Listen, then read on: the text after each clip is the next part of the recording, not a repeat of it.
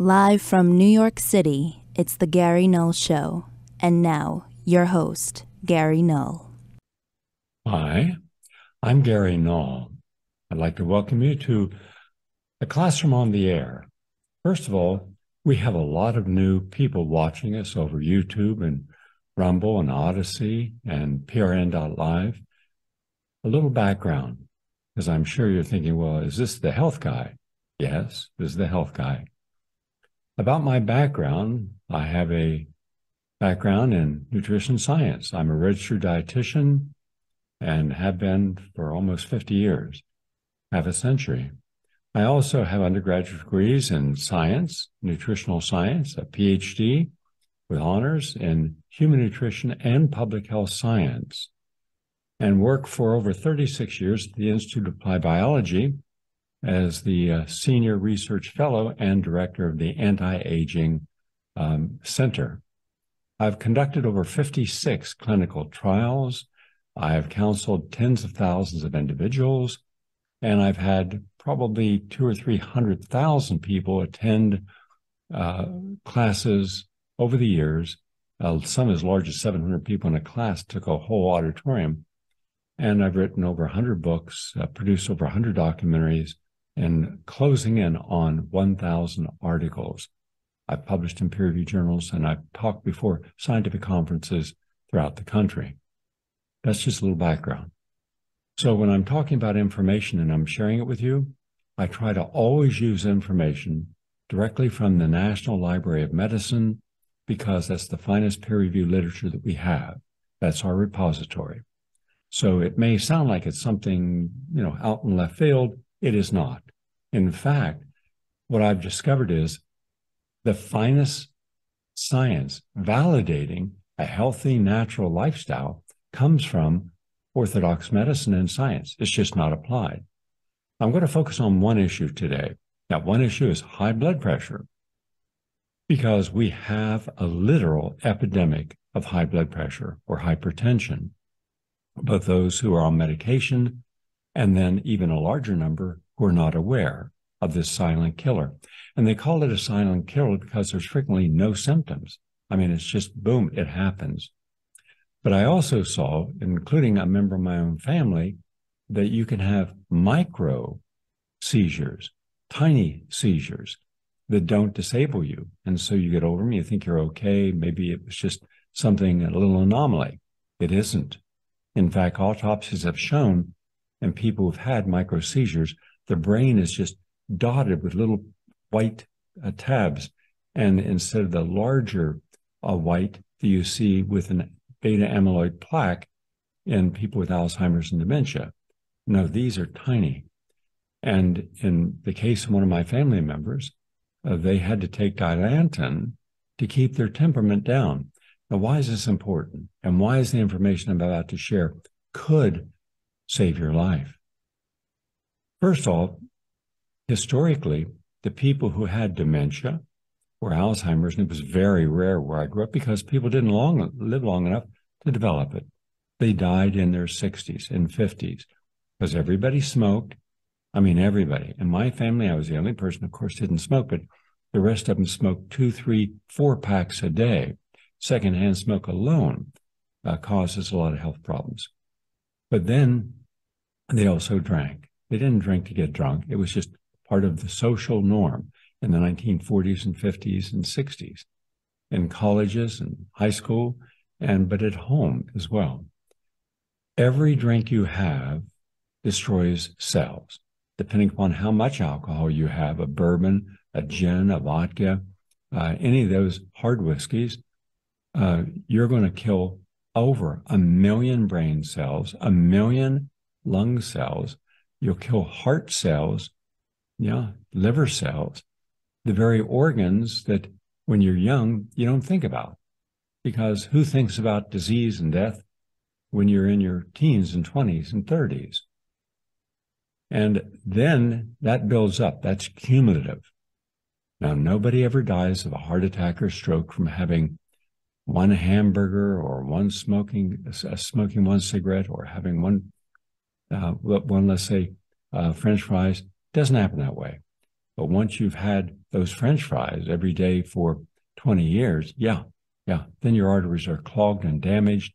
The interior of the artery, what is called the epithelium, it should be smooth, and it's not.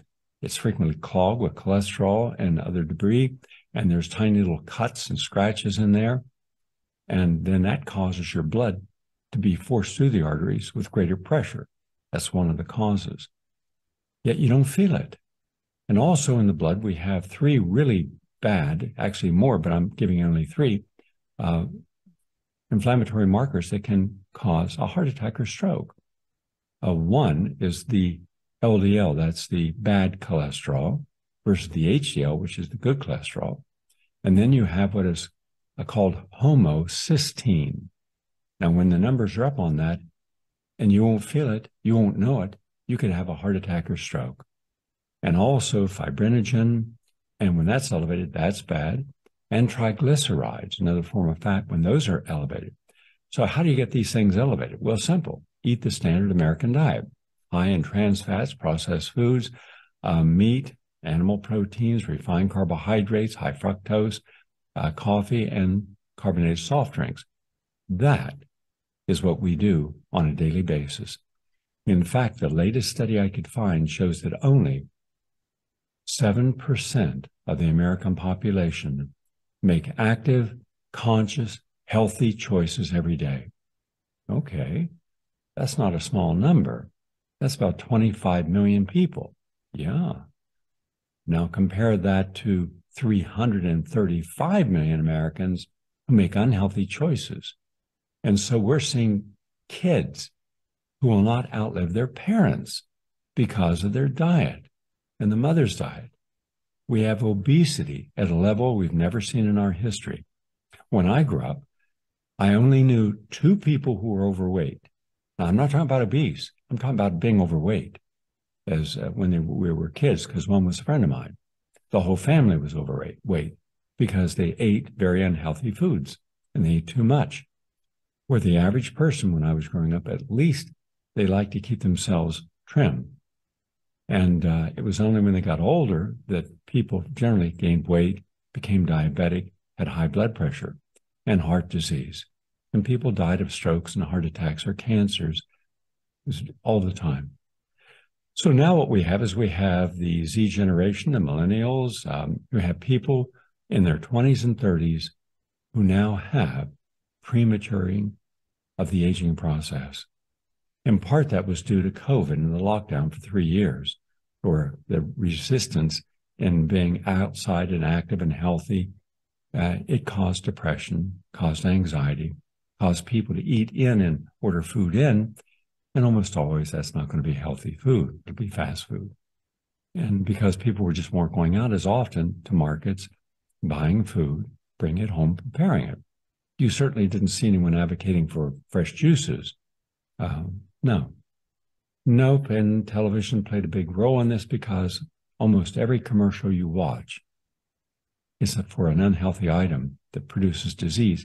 You know, unlike the medications, at least the medications, it says, well, if you have the sniffles, if you have runny nose, take this medication. Oh, and by the way, the side effects can be heart attack and death. All right, you have a choice. But what about when you're eating something that you see everyone else eating and you're supposed to feel good about it, or drinking something and all these young, attractive men and women that are drinking it and dancing and floating through the air? Like it's really it's a beverage euphoria moment. No, go in your body when that alcohol goes in and look at what happens to your cells. And they become deranged and figuratively. And then the mindset can change our whole body, meaning what you believe and what you think can actually change and alter the way genes express themselves in your body. Happy people, happy genes. Negative people, toxic people, depressed people, anxious people, sarcastic people, demeaning people. Not good for the genes. So healthy food creates healthy bodies. Unhealthy food creates unhealthy bodies because you are everything that you eat, drink, and think. Remember, about 74% of your body is liquid, water. So having healthy water, clean water, or beverages like fresh juices rather than soft drinks, and we don't think about the amount of sugar, fructose, and what we eat and drink. All this causes our arteries to be damaged, our heart to be damaged, and can also cause high blood pressure. Why? How much sodium do you need in a day? Do you know? It's about 800 milligrams, more or less. That's not a lot. If you have a healthy diet, you can get that 700, 800 milligrams of sodium without a problem. But you go into a fast food restaurant and you're not going to eat heavy today, you're going to have the burger, right? But that burger today isn't just a burger. It's generally 2 burgers with cheese. It's frequently onion rings or French fries on top of it. Yeah, and even eggs in the morning, or sausages and bacon. I mean, it's a strange and bizarre concoction. First of all, it's too much protein. It's about 4 days worth of protein in one meal, and the body can't store protein. So you tax your system when you're trying to break down all the protein that you shouldn't have eaten. How much protein do you actually need? 1 forkful. Yeah. About 2 ounces at a meal. That's it, of meat. Because you're getting 8.35 grams to an ounce. And let's just say that you're having 2 ounces, all right, where you're having near 60 grams of protein in one item at one meal. It would be the same if you had steak or chicken or even fish. But we like the big plates. We like to feel full. As a result, we are the most obese nation per population in world history. And when you're overweight, just overweight, you shorten your lifespan. When you're obese, you really shorten your lifespan. When you're morbidly obese, which a lot of Americans are, well, you can just take as much as 20, 30 years off your lifespan. Now, in that meal, you're going to have salt. And we salt everything. Do you ever watch people in a restaurant? They get a bowl of soup, and before they even taste it, they throw in the salt. So we're eating upwards of anywhere between 2,000 to 5,000 milligrams of sodium in a given fast food meal, especially on the French fries. Because even if they have salt, which they do, we resalt them. That is a prescription for disaster. As a result, that raises your blood pressure. You won't feel it. You won't know it. And then you get the stroke. And a lot of people now are dying from the strokes. How many people? The best guesstimate that I can find from reviewing all the scientific literature and reviewing the journals on hypertension is about 90 million Americans. Those are what we call stable hypertensive, meaning they're on medication. And that medication has terrible side effects on your kidneys. And in fact, if you're eating the standard American diet and having all the sugary beverages and alcohol, your kidneys are going to be under stress and frequently dysfunctional. You could even have renal failure. But then the medications they give you to lower your blood pressure also help destroy the kidneys. So it's a negative circle here. You have high blood pressure, you take a medication. The medication harms the kidneys. The kidneys are responsible for helping to control a lot of biochemical factions in the body, including blood pressure. So it just gets worse. Now you got 2 medications. Now I counseled someone yesterday that's on 3 blood pressure lowering medications and didn't know that the renal failure could have been didn't have it before to the medications. And I said, you should speak with your physician and ask, why is he putting you on 3 medications and you still have high blood pressure, but you also have kidney failure? Oh, by the way, this person didn't know they had kidney failure. It was in their medical records she handed me. That's not good. So what can we do? What's the positive message here? First of all, get off the salt. You don't need it. If you want something that tastes salty, like I like baked potatoes, in which case I'll bake a potato a longer period of time but at a lower temperature, because there's a lot of good nutrients in there, including calcium, magnesium, and alpha-lipoic acid. And then I open up the potato, and then I'll put in some raw red onions. That's terrific. That lowers blood pressure, kills bacteria and viruses in the throat. and it's very good for you. And then I'll saute some garlic lightly, so it's translucent but not burnt. And I put garlic in there. So I got raw onions, gives it a different mouthfeel and crunch, and the sauteed and garlic. But I also saute shiitake mushrooms with that. And then I put extra virgin olive oil in them. And then I squeeze lemon juice or lime juice or a combination, because lemon and lime brought together on an item like a salad gives you a salty flavor, gives you the satisfaction of that bitterness. But there's no sodium. All right? So you use that instead. Also, have at least 3 times a day a green vegetable juice, preferably with celery, because celery seed extract, you can buy them, they're little capsules. They come from celery, so celery juice is terrific. It'll lower blood pressure. Celery seed extract lowers blood pressure. One of the best things you can do, as does garlic. In fact, there's liquid garlic, comes in a little bottle, and you just spritz it into the cap that it comes with, about an ounce, and you take it down. Doesn't even leave the garlic taste in the afterbreath. Also, magnesium, 500 milligrams of magnesium in the morning and the afternoon, and calcium, about 400 milligrams of calcium in the morning and afternoon with magnesium, and potassium, because if you're drinking coconut water, and you should, it's the best hydration you can get, it's loaded with potassium, and potassium is needed to maintain blood pressure. You need that potassium because of what it does with sodium at the pump level, inside the sodium-potassium pump.